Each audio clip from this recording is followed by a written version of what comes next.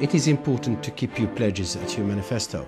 It's important that people have credibility in governments, that they do try to stick to their manifestos, but I think, one has to acknowledge that in exceptional times, things have to change.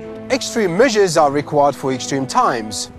What that really means to politicians, and what does it really mean to you? In the budget, we have 175 billion borrowing this year alone. It does require the government to be able to sell bonds in capital markets on a scale that we've never seen before.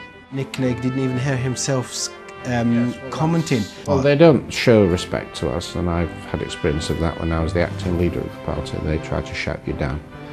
And we take that as a compliment. They obviously fear us.